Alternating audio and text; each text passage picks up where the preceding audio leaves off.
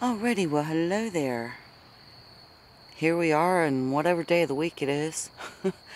It's September 24th, 2020 at 7:27 p.m. up here in northeastern Ohio. And tonight we have two cameras running. Yay! We have the Canon RA camera with the 50mm f1.4 Canon lens on there for the wide field of view. And we have that refurbished Canon R camera with the RF 800mm lens and 2x extender. And the great thing about the Canon R is it has the 5 to 10x Magnify zoom, which we're going to test out here. And of course I am testing this camera to make sure all is right with it. Okay, and there we are with the 5x. Let's stroll around here. Ooh. That's too fast. Sorry, I'm having issues here with the handset again. Pain in the butt.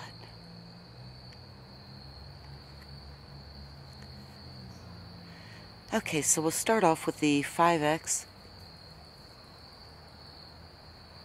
and take a stroll around before, if I can get my handset to work. Brand new handset. Brand spanking new. Piece of crap they make nowadays. This is just ridiculous. The third handset I've had to get. Alright, finally got it going. Alright, sorry for the bitch. But so far it's looking quite good at the 5x. This might be a little bit slow. Let me change rate.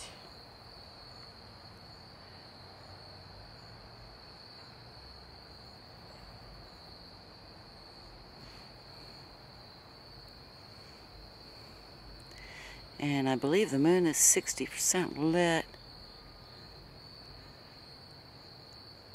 This is a good phase for seeing the features on the moon. Of the craters and the mountain ridges and what have you up there.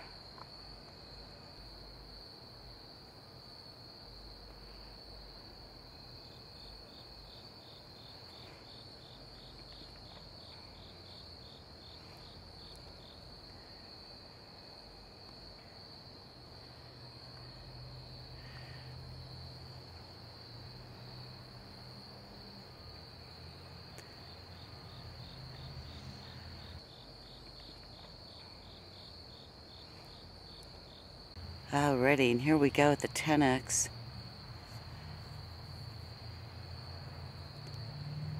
This is what I wish the Canon RA, the Astro camera, had this extra Magnify zoom. It just goes from 5 to 30 and, oh my. It's hard to do any focusing with that camera at 30x.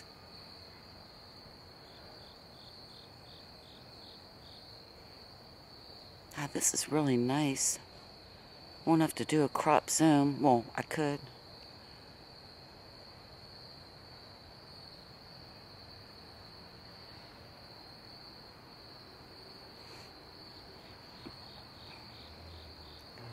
But this zooms in closer than the Nikon P1000 does. That one goes up to 12,000 millimeters, and right at the moment we're at 16,000.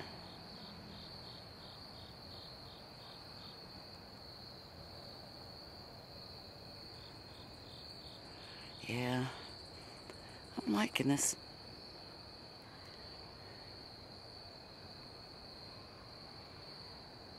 Oops, I missed her.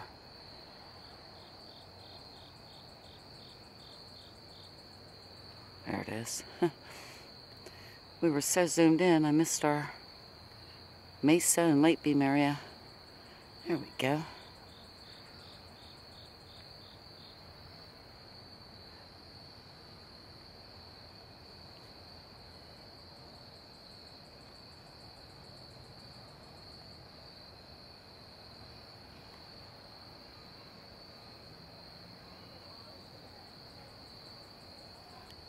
Now tonight we're going to have all three together, real close. The moon's down probably about the 4 o'clock position from Jupiter. And I see on the other camera it's starting to show through, even though I can't see it by eye yet. So I'll wait a few minutes longer before heading over.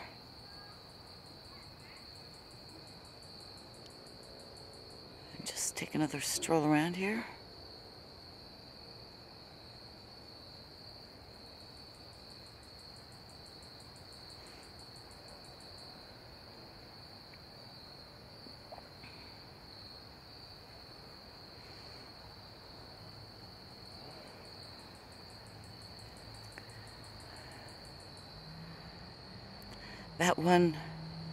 That one spot up there in the top left, wish we had a better view of an angle for it, but it looks like a skid mark. And we go back down to the 5X.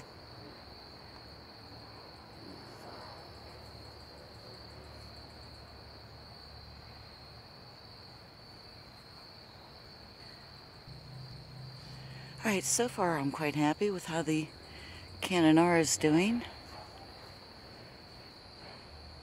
I'm always leery about refurbished items, you never know. But for what little tests I put it through yesterday and now with the moon, I'm not seeing any issues. No, I can barely see Jupiter by eye. It's still pretty light outside. But we're going to try to have this take us over there. Alrighty, there we go, with an overexposed Jupiter, and all 4 of its moons are showing tonight. Io's the one over to the right, and the other 3 are over, trailing behind there. But there we go. The bands are coming in kind of okay. We're at the 10X. Let me try at 5 though. Okay, and so there we are at the 5X, and we can see how small it is on the screen. And there we are at the 10X. I wish it was coming in a bit better. Our sky conditions are not great. We had a complete whiteout all day today. Morning, afternoon, and night. So there's still a lot of haze and whatever else up there. It's too bad because I believe Jupiter's great red spot is coming around into view in the lower left hand corner. Oh well, I don't see it here, doggone it. Yeah, it's just not coming in good enough. Oh well. Okay, and just for a reference, this is with no magnified view, which put it at 1600, and there's 16,000. Alrighty, you know where we're heading next. Now Titan has moved again. It's down around the 6 o'clock position, but we're going to get a ring partner in here. Alrighty, so there we go at 5X. And the 10X. That I have to get a clip of too. Alrighty, there we go. Saturn seems to be coming in pretty well at the 10X view. Sorta, kinda. And looking over at the wide field of view, we can see the formation of the moon and 2 planets there. There's not a single star showing up here though. They just can't cut through the haze and our regular light pollution also. I am quite surprised how well the moon and the 2 planets here are doing though. And just so you know, of what I can see by eye is of course, the moon, and Jupiter's barely shining through. I can't see Saturn at all. And it's funny, with the wide field of view, by eye, I can see the tree much better. And it's not near as dark as that. But if I change up, it'll be too bright in the sky. But there we go on our testing night. I have a feeling that when we have better sky conditions, the planets will come in even better at the 10x. And for those few people who do have the Canon R cameras, you can't capture the 5 to 10x or 5 to 30x, whatever, when recording into the camera. You can only do it when recording externally.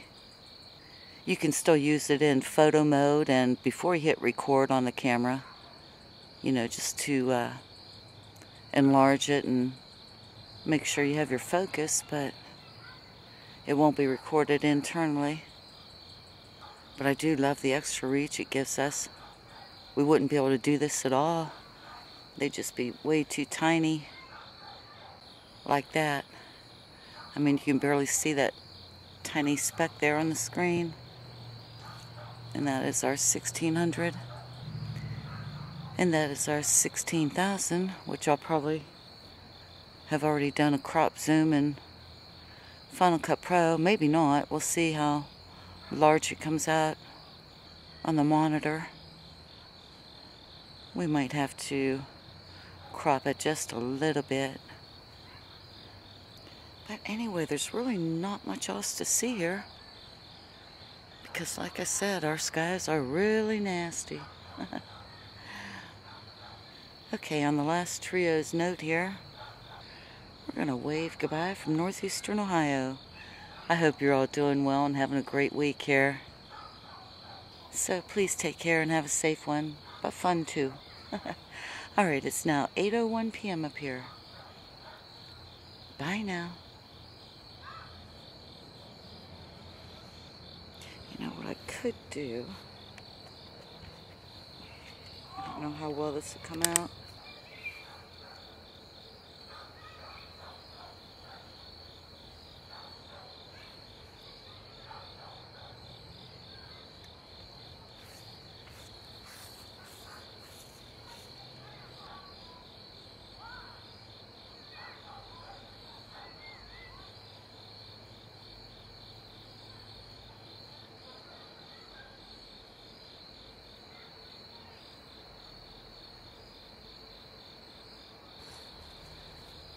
Phew, toting all that equipment in. It's tough. Now to pack this one up. Here we go.